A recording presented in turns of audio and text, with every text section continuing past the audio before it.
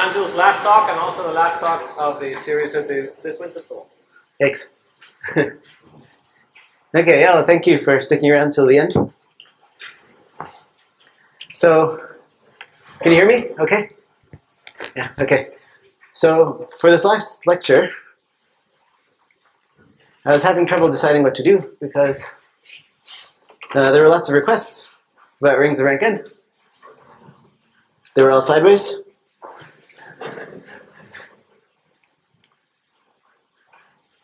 So people ask me if I can talk about the geometric picture, if I can talk about rings of rank n over other base rings, if I can talk about the connection with Lie groups and pre-homogeneous vector spaces, if I can talk about one of the applications, why I was thinking about this in the first place, what happens for n bigger than 5, do I have any idea, and about the non-commutative cases. So I was having trouble deciding what to do based on these requests. So in an attempt not to disappoint anyone, I thought I'll do all of them. But it may end up being that I disappoint everyone as a result of that. Okay, because I'm going to spend about 10 minutes on each. Okay, so let's see how that works. Okay, so I'm going to talk a little bit about each of these things. So, okay, so I'll start with the geometric picture because that's what I was just getting to at the end of the last lecture. So the geometric picture.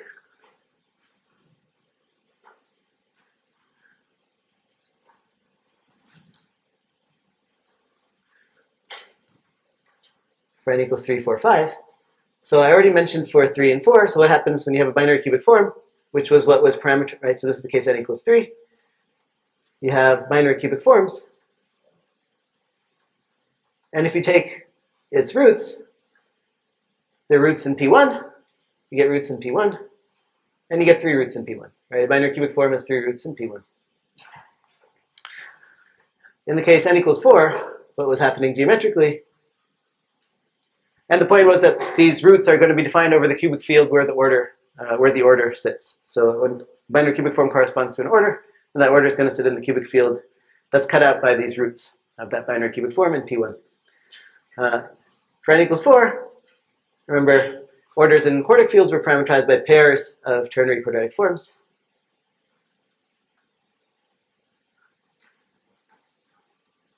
And again, if you take the roots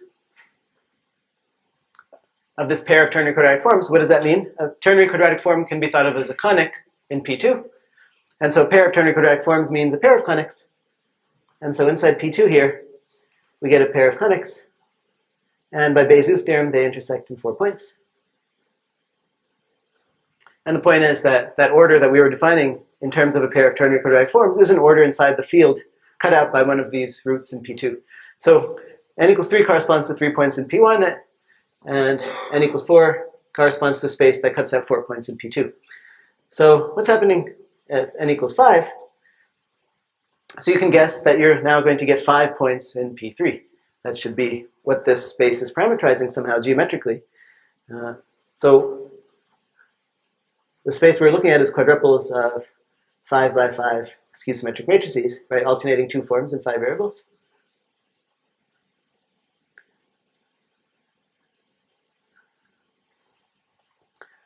So there it's not obvious where the 5 points are. Right? There's skew-symmetric matrices and you have 4 of them. Okay, how do you get points in P3? So let's think of this as quadruples of 4 skew-symmetric matrices, 5 by 5.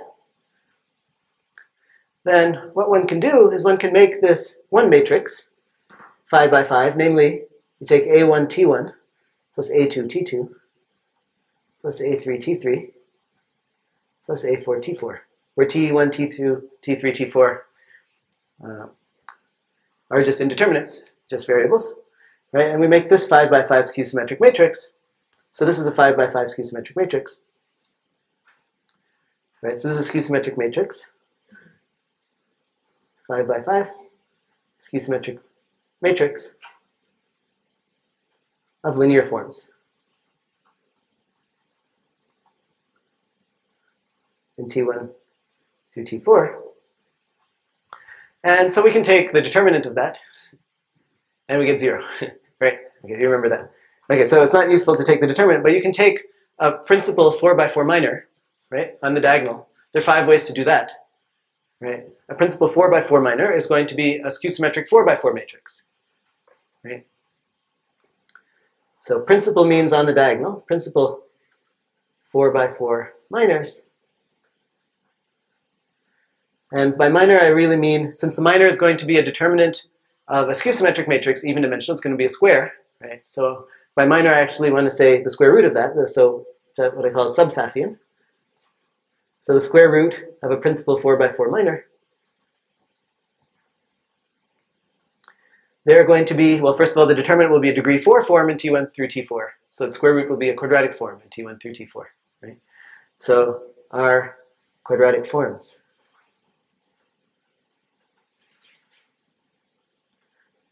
In T1 through T4. Yeah, so let's call them, say, Q1, Q2, Q1, Q2, up to Q5. So these Q1 through Q5 are quadratic forms in T1 through T4, right? And the point is that, so the QI define how do you say, quadrics in P3, because it's there, and 4 variables, right? So they find quadrics in P3. And these quadrics in P3, they intersect, you can guess, in 5 points. That's a geometric fact that you can prove, that if you take 4 5 by 5 skew symmetric matrices and you form these 5 quadratic forms, they'll always intersect in 5 points generically. And the order that we were defining, that quintic order that we were defining, is going to be an order in one of those fields cut up by one of these 5 points, okay? These common zeros of these 5 quadrics. So I can't draw the picture because I don't know how to make a 3-dimensional picture, but you get 5 points in P3. Okay, so basically what was happening here is that we were finding, in each of these cases, we were finding ways of parametrizing 3 points in P1, then 4 points in P2, then 5 points in P3, and so it's sort of clear what you want to do next, if you want to go higher. So if you want to go higher, you know what to do, geometrically. Okay, any questions about the geometric picture? Is that?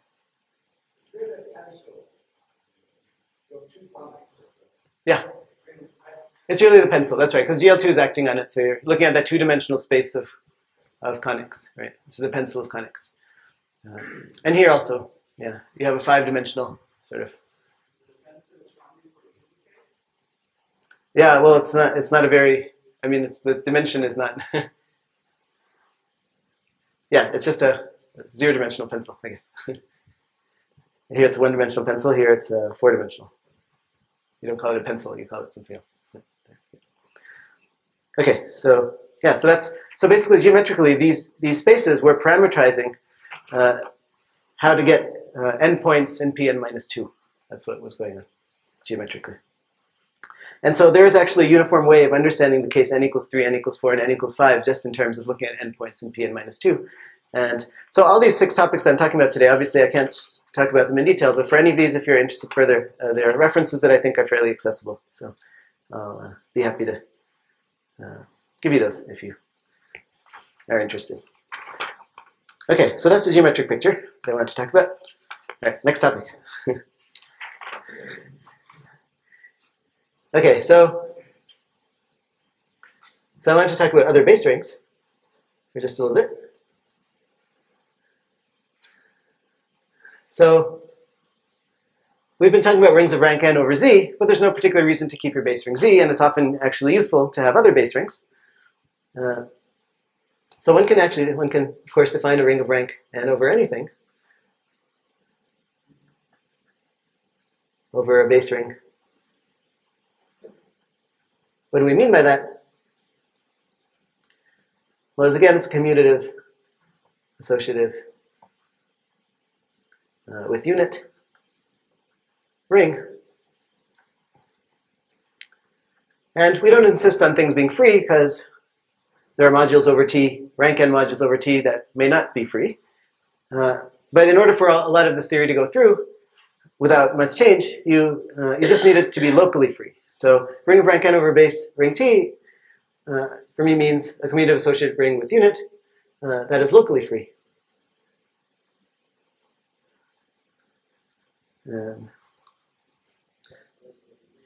Yeah, that's a good question. Which definition of locally free is good? Well, you can do it algebraically, do it so it should be free prime or maximum. You can do it geometrically, cover respect T with On some open cover. your favorite definition of locally free. But they're not equivalent. Well, okay, they're not always. Okay. Okay, so that was a subtle question, a good one, which would take a long time to. Okay. So, okay, but yeah, you take your favorite definition depending on what you're proving. That's locally free of rank n over T. Okay.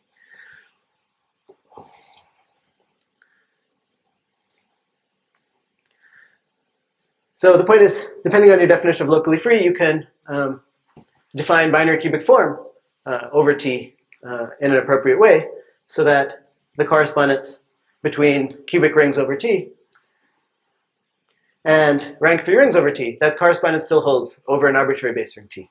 So all these parametrizations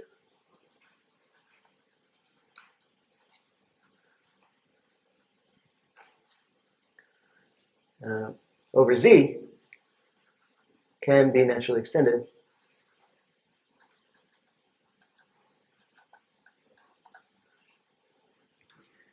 to an arbitrary base ring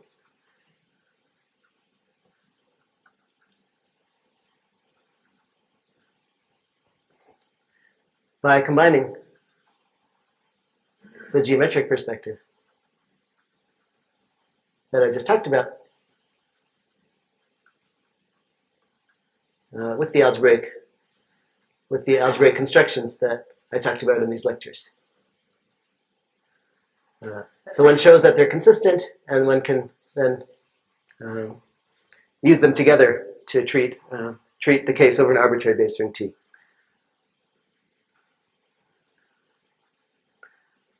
So how the invariant theory and the geometry comes together when you're talking about a base ring T is it turns out very beautiful. And so this is work of Melanie Wood, who's the TA for these lectures. And so if you have more questions about how this works in general, feel free to ask her. Okay, so that's that topic. So this is going to be in Melanie's thesis, so there'll be a reference available soon as well.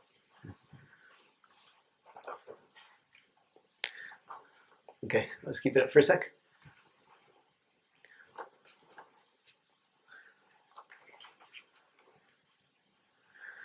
So in fact, Melanie not only looks at a base ring T, but you can take an arbitrary base scheme if you're talking about an arbitrary base ring. And so it's going to be used to classify degree 3, degree 4, degree 5 covers of arbitrary base schemes. So it seems like something that could be useful. Okay. Okay, so I want to mention a little bit about connections of these parametrizations with Lie groups, with exceptional Lie groups in particular. So suppose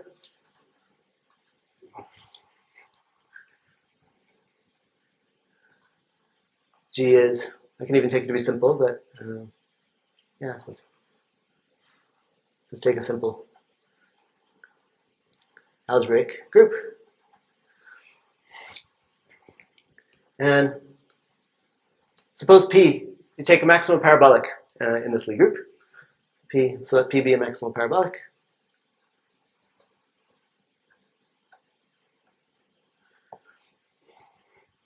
So P, so if you know about the theory of Lie groups, maximum parabolic can be decomposed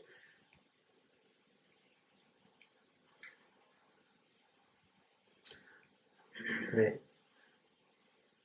So where L is the Levy factor. And so L is the Levy factor, and U is the unipotent radical.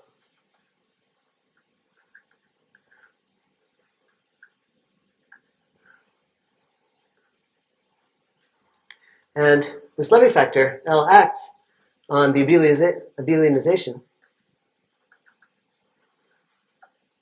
So I apologize if you're not too familiar with these things, but I'll make some pictures that'll help. So L acts on the abelianization of U. Let's call it V by conjugation. And the point I want to make is that with appropriate choices,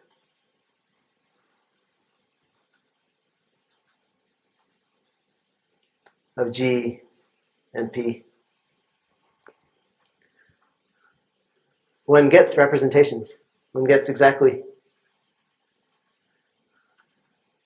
the representations, L acting on V, discussed in these lectures,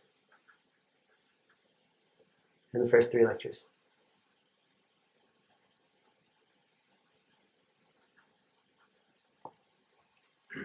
And there's a theorem of Windberg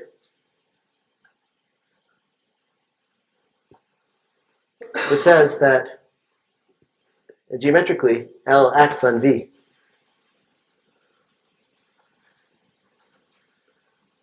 With an open orbit. In other words, essentially one Zariski open orbit. So L acts on V with the Zariski open orbit.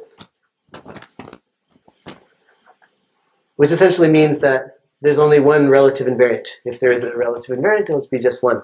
So we saw for binary cubic forms, there's just the discriminant. For pairs of ternary quadratic forms, there's just the discriminant. And for quadruples of alternating 2 forms and 5 variables, there's just that one discriminant that I talked about.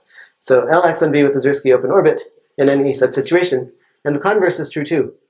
That almost, I have to say almost because there are a couple exceptions, but almost every such representation, every such open orbit representation, which is called a pre-homogeneous vector space. So almost every such open orbit representation arises this way.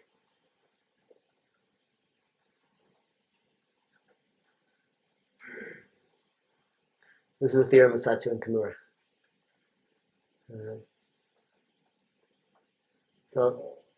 Sorry? Oh, yeah.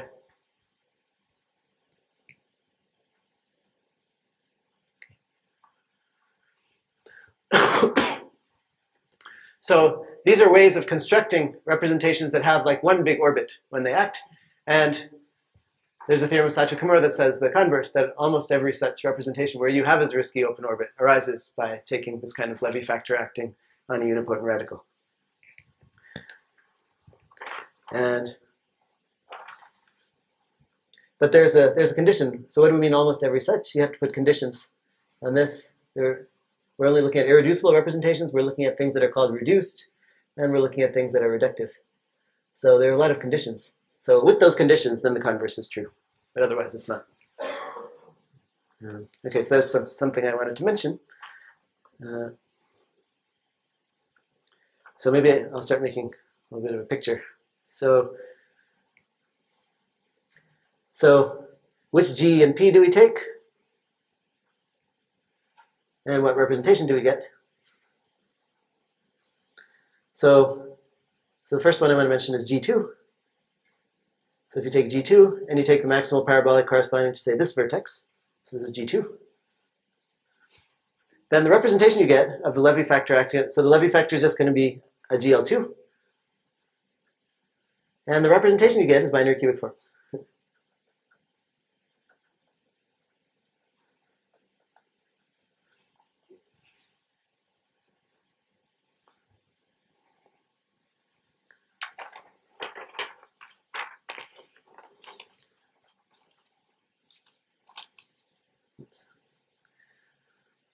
If you take F4,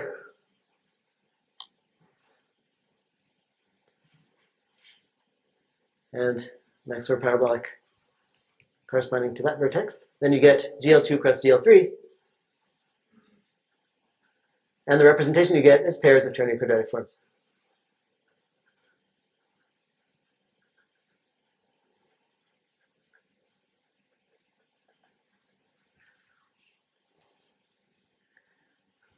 So the point is all these representations are coming up. They're connected intimately with a certain exceptional Lie group.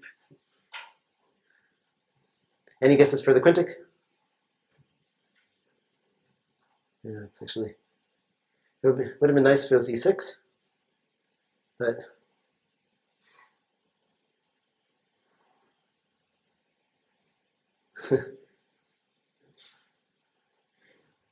go to E8, and you take this maximal parabolic, then what is the Levy factor? It's GL5 cross GL4. So you have GL5 cross GL4. And it's acting on and if you work out the Levy, if you work out the unipotent radical, you get quadruples of 5 by 5 skew-symmetric matrices.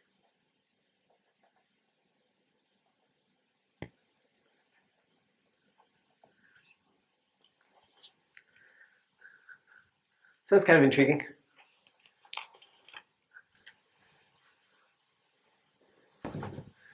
So for some reason, these three representations that were so important in classifying cubic, quartic, and quintic rings, they arise naturally from G2, F4, and E8 respectively. And so for a long time I thought, okay, well then maybe it's not possible to go beyond n equals 5 because we sort of run out of Lie groups. But the point is that not every such, okay, so why do we care about the representations that have an open orbit? So one reason is that if you take a ring of rank n over Z, just a generic ring of rank n over Z, if you tensor it with C, you're going to get C cross C cross C cross C n times, because C is algebraically closed. So over C, what are the rings of rank n over C? Well, there's essentially one non-degenerate one, namely C to the n. So if we have a way of parametrizing rings of rank n, then over C you expect to have an open orbit, because there's essentially just one such object, ring of rank n over C. And so that's sort of a reason why we were getting these representations that just have one open orbit. And by this theorem of Sato, Kimura, and Winberg, every such representation that was reductive, irreducible, and reduced has to come from a Lie group in this way. That's a theorem. It's not understood why that's the case, why it always has to come from a Lie group, but it's a theorem that they all do come that way just by brute force classification of the exceptional Lie groups and of the prehomogeneous vector spaces, these representations that have one open orbit. But the point is, if you take away these assumptions of the representation being reductive or being irreducible or being reduced, then that classification is not true anymore. It's much bigger. There are a lot more such representations. And so I was saying, people were asking, well, what do you think about n greater than 5? Okay, I used to say, as propaganda, okay, it's not possible to have n equals 5 because exceptional Lie groups ran out. But I don't believe that anymore. So when people ask me hope or no hope about n greater than 5, I used to say no hope because E8 is the last exceptional Lie group, but now I've changed. And the reason is, so one won't be able to just have reductive, irreducible, reduced representations, but there are many other representations in the world. And a lot of them have been coming up for me recently that are not reductive, that actually parameterize very interesting things. And so it's very possible that n bigger than 5 is actually possible to parameterize. You also don't even have to take a representation of a group on a vector space. It could be a representation of a group on a flag variety or on a quadric. Okay, so there are many other possibilities. I think the solution will have to entail this algebraic geometry of endpoints in Pn minus 2. And some of the combinatorics of n will certainly be involved, but I don't think it's hopeless anymore, as I used to. Especially since many representations that don't come in this way have been coming up in interesting parametrization problems lately. So, okay, those are 2 more topics. Any other questions about that? So, yeah. That's right, yeah. It's very beautiful. The combinatorics of 6 and 6 actually is very, very pretty. S6 has this outer automorphism that should be very, very useful. So, yeah, absolutely. Yeah, I think it's exciting. N equals 6 is a very exciting case, I think. Hello?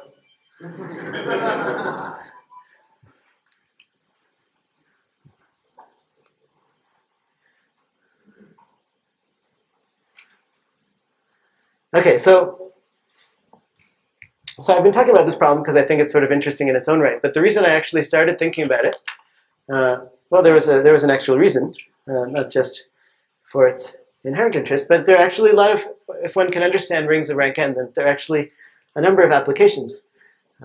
Any single case of n that one understands, it leads to a lot of interesting applications. The first is this fundamental problem in analytic number theory. So in algebraic number theory, the most fundamental object is the number field, and yet we have very little idea of how many number fields there are up to a given discriminant, say, or having given invariance.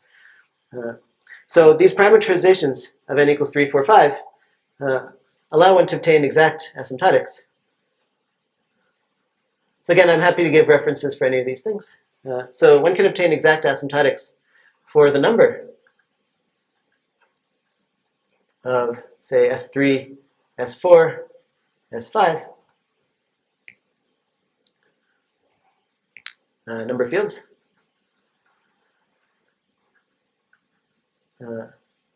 Of discriminant at most some number, so of bounded discriminant.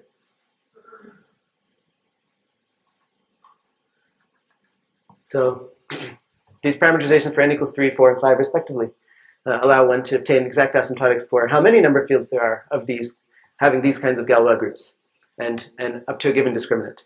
So, well, I guess I should have said S1, S2 as well. Since we did do n equals 1 and n equals 2. And the counts for these are very classical. S1 was understood a long time ago. S2 is also very classical, since the time of Gauss. Well, shortly after Gauss, when people started talking about quadratic fields, this was understood. S3 happened a lot later. This happened in about 1970. This is the theorem of Davenport and Heilbronn. So there's an old conjecture.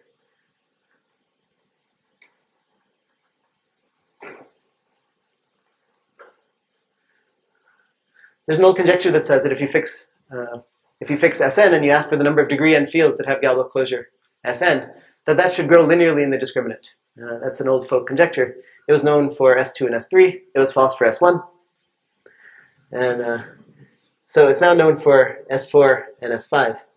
So these are new cases. And it turns out that the conjecture is true for S4 and S5. The constants that appear in the asymptotics are actually very meaningful. They're local products that sort of look very much like the Siegel mass formula for representations by a quadratic form. It's sort of an analog for these counting number fields case where you get these Euler products that involve local masses for local extensions. So these constants actually turn out to be very, very interesting as well. Okay, so that's one application to asymptotics of understanding how many number fields there are of small degree. Sort of a very fundamental problem in algebraic number theory. The other thing is, once you have a parametrization of rings of rank n, then so you can use parametrizations of rings of rank n to develop parametrizations of the class group elements. So class groups, of course, are another fundamental object of algebraic number theory. And so one wants to understand, for example, how class groups are distributed, what kind of how particular kinds of torsion are distributed in class groups. And so if you have a parametrization of rings of rank n, the next step is to then find parametrizations of rings of rank n together with some extra structure, for example, a class group element.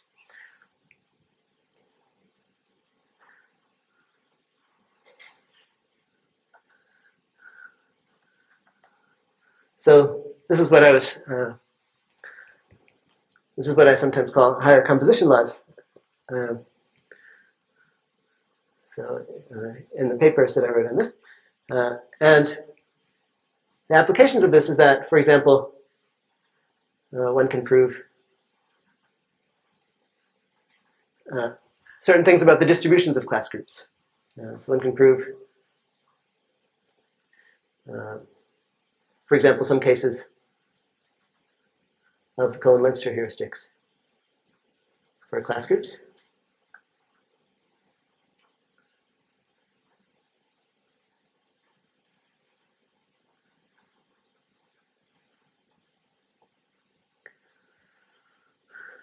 Of fields and of orders.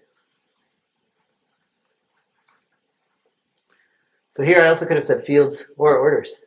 So because we're parameterizing rings, we can actually count orders as well as fields. Okay, so that's another application.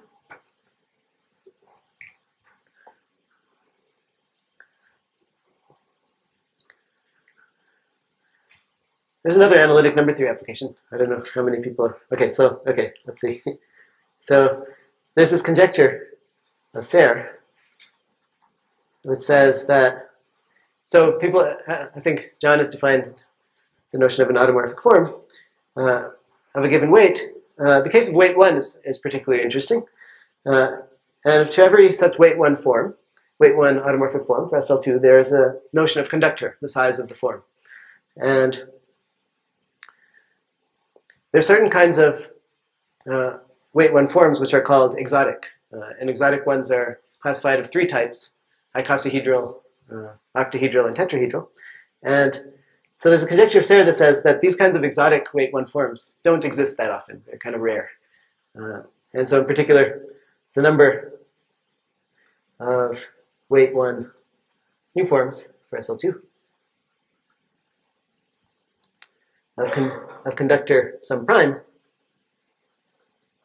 of conductor P, is not too big. So it's like O of P to the epsilon. Okay, for any epsilon bigger than 0.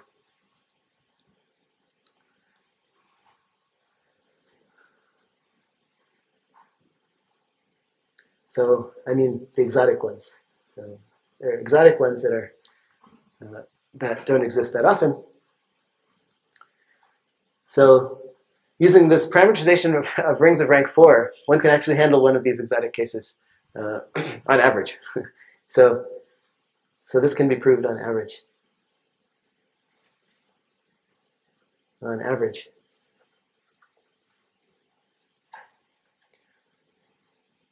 For octahedral forms. For octahedral forms.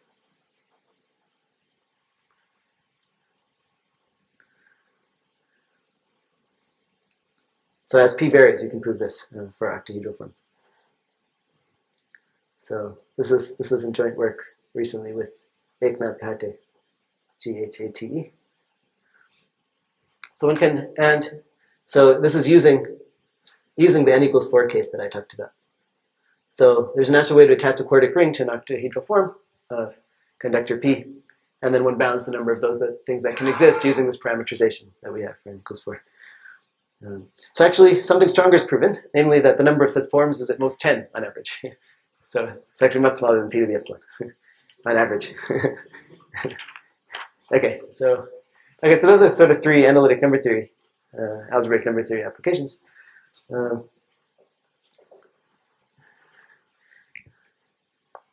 don't know how many analytic number theories there are, but maybe, should I mention one more analytic number theory application? So this is kind of interesting. This is something that was done recently by a Princeton graduate student, so can prove some cases of the Katz-Sarnak philosophy. So I think Sarnak talked about this at a previous Arizona Winter School, so I thought I'd bring it up. So Katz and Sarnak have this philosophy for the distribution of zeros of L functions.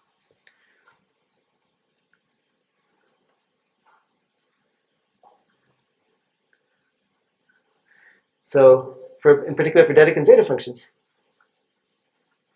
one can ask Dedekind zeta functions for number fields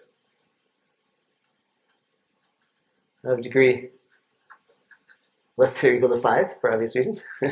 So one can prove some cases of this philosophy for Dedekind zeta functions. The distribution of zeros have to have a certain symmetry on average, and that's recently been proven by a student of Peter Sarnak at Princeton, Andrew Yang. And again, this uses this parametrization of rings of rank up to 5, and then computing their Dedekind zeta functions and seeing what happens on average. One can sort of prove these conjectures of Katz-Sarnak in those cases for the low-lying zeros of these Dedekind zeta functions.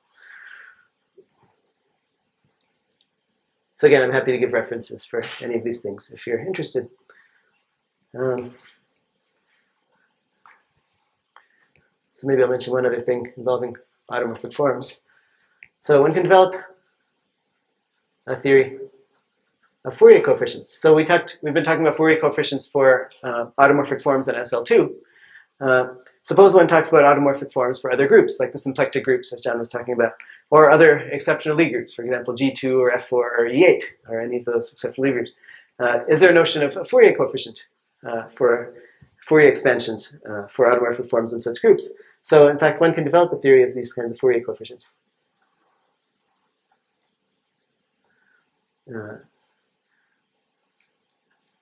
For various exceptional Lie groups. And in particular for the lectures that I was giving here, particularly, so I thought I'd mention this since I made those Lincoln diagrams, so particularly G2, F4, E8. It turns out that the Fourier coefficients for each of these cases are indexed by cubic rings, quartic rings, and quintic rings, respectively. So the case G2 has actually been completely worked out using the case n equals 3. This is by Gann and Gross and Sabin. In the case F4, it's getting closer. It hasn't been completely resolved yet, but it's been a lot of significant progress on it by Michael Volpato, who was a student at Princeton a couple of years ago. He's now at UCSD. E8, we're waiting for that to happen. It's very big. So I think Gann is also working on this F4 case right now. Okay, so these are some sort of analytic number theory applications. So, I mean, algebraically, it's sort of clear that this was an interesting problem. But for analytic sort of problems, this algebraic parametrization of rings of rank n have been quite useful. So actually, there are a lot of other things that have been going on recently. Some by people in this audience, but the work is in progress, so I won't talk about it right now. Okay, so.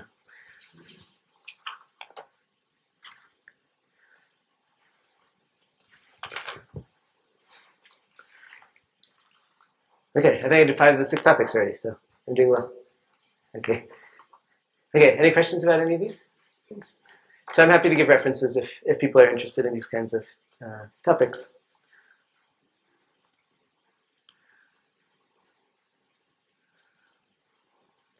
Okay, so the last thing I wanted to talk about is, okay, so I mentioned n bigger than 5, what might happen, but there's another way one can go, which is if one drops the commutativity condition and asks for rings of small rank that might be non-commutative. And there's certain kinds of non-commutative rings that are particularly interesting, especially to people in this conference. I wanted to talk about a couple of those cases. Is it okay if I move this? Yeah.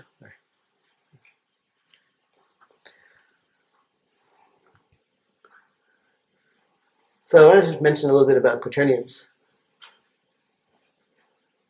and octonion rings.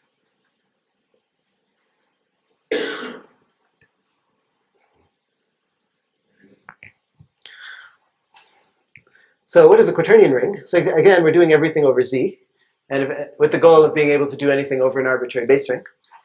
Okay. So if you have universal, I mean, the reason to start over Z is that if you can have universal constructions that work over Z, then there's a good chance that they'll work over an arbitrary base. So, okay, so what is a quaternion ring? So a quaternion ring. So first of all, I mean, it should, if you tensor with Q, you should get a, I mean, you want it to agree in non-degenerate cases with the usual notion of quaternion algebra that we have. So a quaternion ring, so let's call it, usually use the letter H. So over Z. So is an associative. So we're not saying commutative this time. Okay, so an associative ring with identity, okay, with the unit. That is, so satisfies a couple of natural properties that you'd want a quaternion algebra to satisfy. So first of all, it should be free of rank 4, right, as a Z module.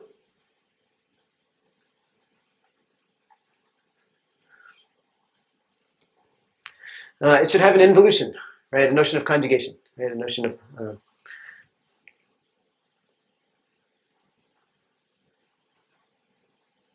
So has an involution. That is has an involution. That doesn't sound very good. Sorry. So it has an involution. Say alpha goes to alpha star, which fixes z, and fixes only z. And if its fixed subring is z, which means that every alpha in H satisfies a quadratic polynomial. Right, so that's what happens in a quaternion ring, right? Is that everything satisfies a quadratic polynomial, and what is that quadratic polynomial? It's this f alpha of x, given by x squared minus alpha plus alpha star x plus alpha alpha bar. Right, so this is a polynomial in z bracket x. Okay, so you have an involution so that each element satisfies this. Oh, yeah, thanks. Star. Sorry? Oh, yeah, right. Yeah, so it's going to be, this. I think John gave a talk about this last week. He calls it a standard involution, but it has that property. And the last property is that if you look at the characteristic polynomial of alpha,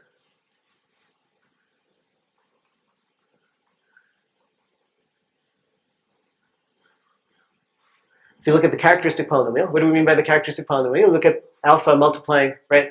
Times alpha as a map from H to H, right? It gives you a 4x4 matrix. Its characteristic polynomial is going to be some degree 4 polynomial, right? The characteristic polynomial P alpha of x is going to be a degree 4 polynomial. And we want it to satisfy. So this is actually a very important condition. We want it to satisfy that P alpha of x is the square of this minimal polynomial. Okay, so the characteristic polynomial should be just the square of the minimal polynomial.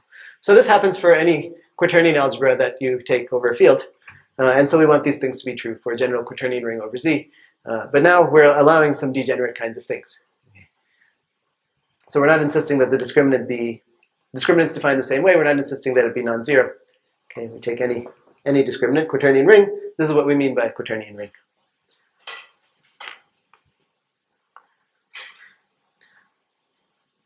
So the question is, so how to parametrize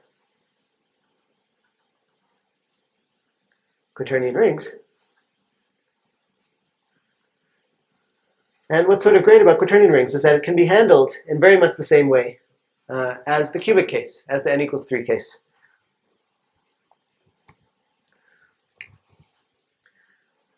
So it can treat this case similarly to n equals 3 case.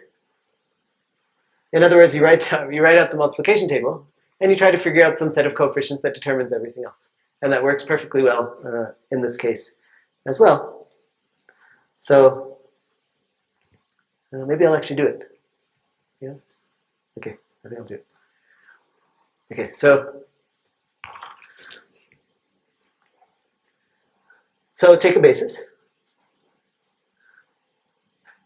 1, alpha 1, alpha 2, alpha 3 for H.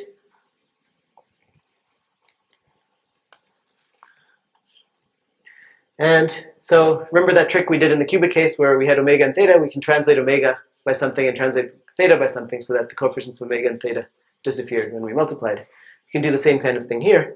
So you can translate alpha I by appropriate constant, appropriate element of Z, so that coefficient of alpha I minus 1 in this product, alpha I minus 1 times alpha I, that vanishes. So when you multiply alpha I minus 1 times alpha I, you can translate alpha I by an appropriate amount so that when you multiply these two things, the coefficient of alpha I minus 1 in the expansion of this product, that will disappear. Right? So that's just like in the cubic case, we did that. That's right. Yeah, yeah, right. So yeah, so alpha I are ordered cyclically. Yeah, mod 3, mod 3. Okay, good. So one can assume that, and then we can write out the multiplication table. So then multiplication table looks like, so alpha 1 squared will be some u alpha 1 plus L, and alpha 2 squared will be some v alpha 2 plus m, and alpha 3, right? Because alpha 1 squared is going to satisfy minimal polynomial of degree 2. So when you multiply alpha 1 times alpha 1, you don't get anything but a constant and a multiple of alpha 1, right? Because alpha, right, the alpha I satisfy quadratic equations. So when you multiply alpha 1 with alpha 1, you won't get any alpha 2 or alpha 3. Right? That's just this assumption that everything satisfies a quadratic polynomial. Right? So alpha 3 squared, you can assume some w alpha 3 plus n. And then alpha 2 alpha 3, you can assume is some minus a. So I'm putting a minus just to make things work out well later. So plus r plus g alpha 3. Right, because remember we translated alpha 3 by the right amount so that there's no coefficient of alpha 2. So we can write that. And similarly, you can write alpha 3 alpha 1. We can assume is minus b alpha 2 plus some constant s plus some e alpha 1. And we can do alpha 1 alpha 2 is minus c alpha 3 plus some constant t plus f times alpha 2. And by Noam's comment earlier, you can figure out the opposite multiplications by applying the star involution. Okay, so you can figure. So this is basically all you need to know in order to specify the quaternion ring structure. And so now, just as in the cubic case, we see what does the associative law imply. If you say equate alpha 1 squared times alpha 2 with alpha 1 times alpha 1 alpha 2, okay, what does that imply? And so if you just write out those relations and you solve, you find that the associative law implies the following set of equations. So L is determined. It's going to be minus BC. M is determined. It's going to be minus AC. And N is determined. It's going to be minus AB. And similarly, D, E, F are determined. D is AU. E is BV. And F is CW. Okay, so just for U, V, W, A, B, C, if you fix those, then that determines L, M, N, and D, E, F, just by using the associative law identities. And there's one other condition that we didn't use, which is the characteristic polynomial condition, that the characteristic polynomial should be the square of the minimal polynomial. And if you use that characteristic polynomial condition,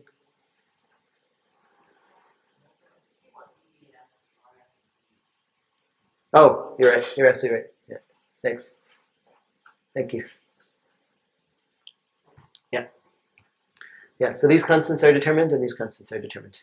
And that's just like in the cubic case, right? The constants were determined by the coefficients of... okay, and the characteristic polynomial condition implies that D, E, F vanish, right? So D equals E equals F equals 0. So if the characteristic polynomial is going to be the square of the minimal polynomial, then that implies that these three things actually vanish. And that's just a straightforward calculation. You just work out what that means, what this condition means, and that just implies that those three things vanish. And so what that means is that these guys, this UVW and this ABC, they determine everything else by the associative law and the characteristic polynomial condition. And conversely, if you fix any 6 values for these things, and then let LMN and RST be as by these rules, then you actually get a quaternion ring. So this is a bijection, just like in the cubic case. It works out very, very similar to the cubic case. And so you get this theorem. So one thing I didn't say, again in the cubic case, we found that those 4 coefficients determine everything else. Then we had to see what happens under change of basis. So here also, if you let GL3 act on these 6 coefficients, how do they behave? They behave just like the coefficients of a ternary quadratic form. So GL3 acts on, if you change the basis alpha 1, alpha 2, alpha 3 by an element of GL3, then it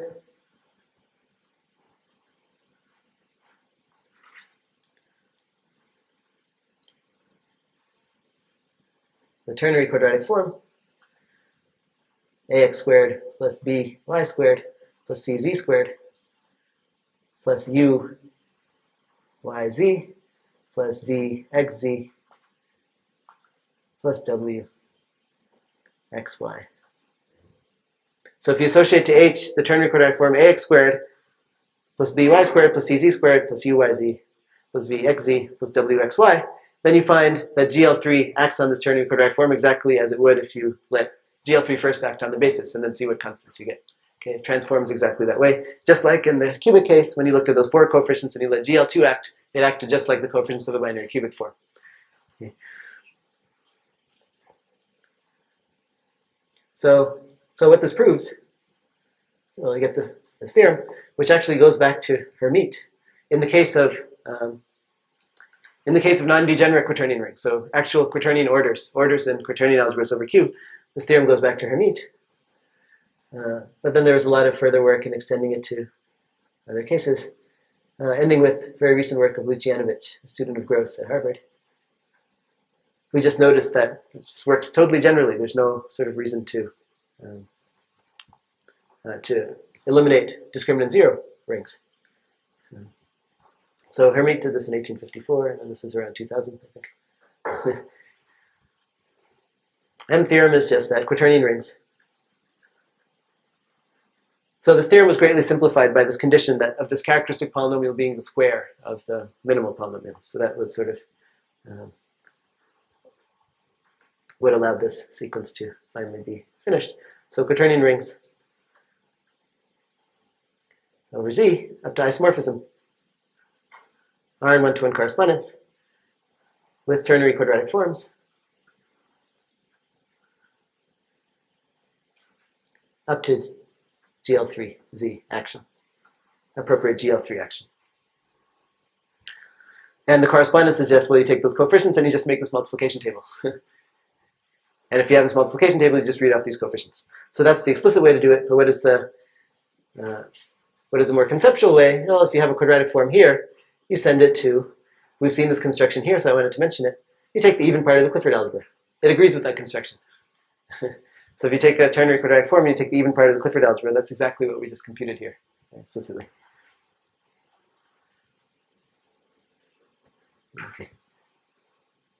Okay, so that's the case of quaternion rings. So that's the answer for quaternion rings. Okay, so one thing that you notice is that we went straight to ternary quadratic forms, right? What happened to binary quadratic forms? So there's something interesting. Okay, so everybody knows about binary quadratic forms. So in the case of binary quadratic forms, remember, so if you take binary quadratic forms modulo the action of GL2Z, right, this is the theorem of Gauss. This is called Gauss composition. If you take binary quadratic forms up to GL2Z action, those are in one-to-one correspondence with quadratic rings. So orders, quadratic orders, but in general quadratic rings. And an ideal class in that quadratic ring. Ideal class.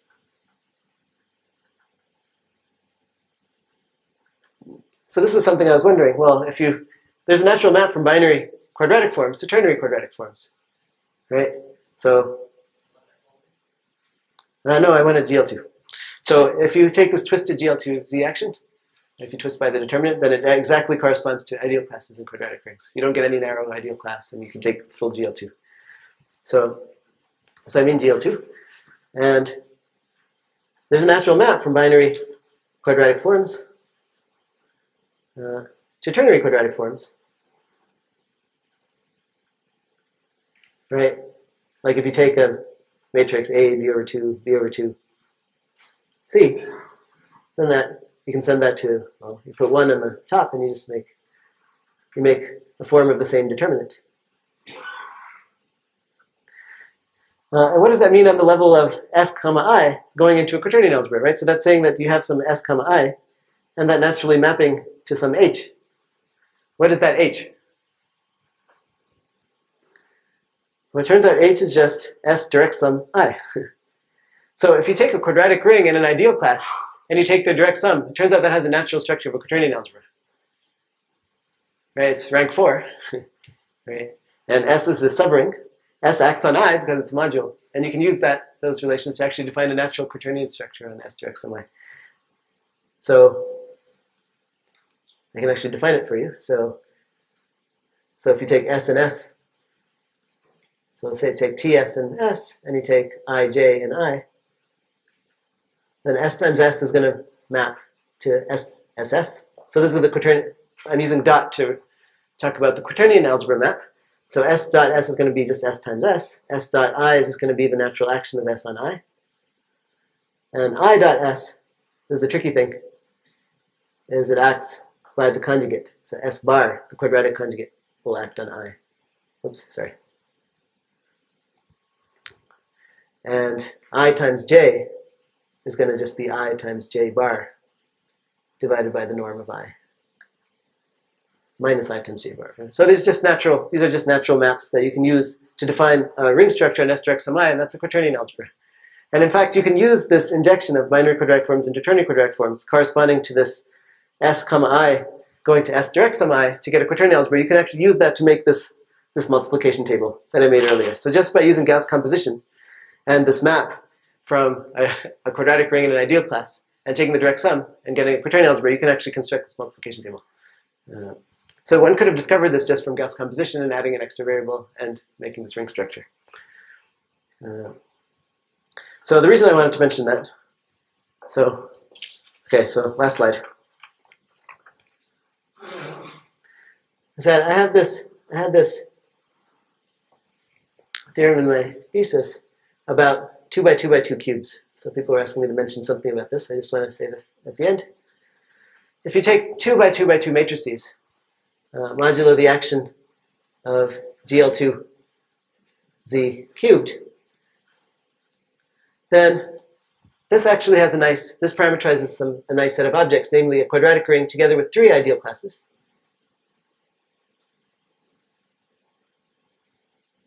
So this is a quadratic ring. And this is a triple of ideal classes whose product is the identity, whose product is trivial. So the space of cubes, 2 by 2 by 2 cubical matrices, naturally parameterizes quadratic rings together with 3 ideal classes whose product is trivial. So the observation is that if you take the direct sum of these 4 objects,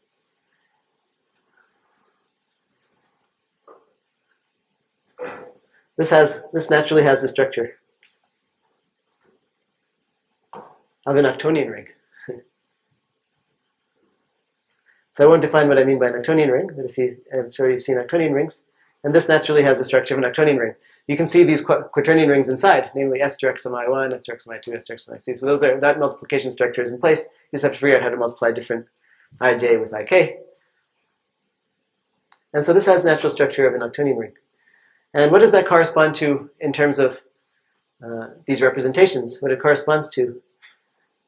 So this goes to like this octonian ring.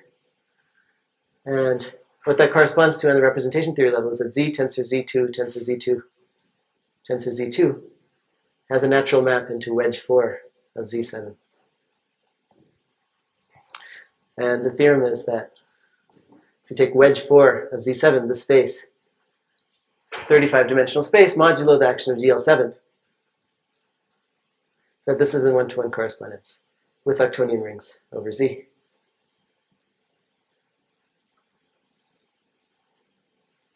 Right, so this map here is the analog of the map binary quadratic forms into ternary quadratic forms. This is what it works out over here, is that this cube space maps naturally into wedge 4 Z7 because there are 4 factors here, and 1 plus 2 plus 2 plus 2 is 7.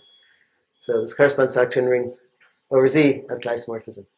And this was discovered by sort of generalizing that previous thing of S direct sum I gives a quaternion algebra, S direct sum 3 ideal classes whose products is the identity gives an octonian algebra. And so you can work out the multiplication structure here and then expand it into wedge 4 Z7, and you get a way of taking an element of wedge 4 Z7 and making an octonian ring. And conversely, if you have an octonian ring over Z, you can construct a wedge 4 Z7 in a similar way that I did the quartic and quintic cases, recovering multiplication structures. So, okay, so that's what I want to say about non-commutative rings.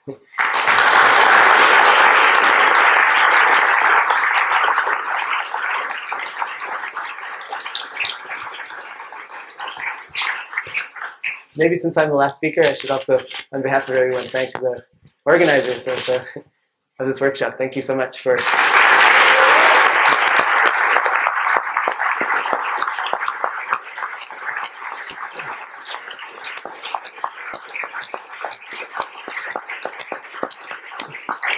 They actually worked way harder than we did, so. Since I'm one of the organizers, I want to thank all the speakers.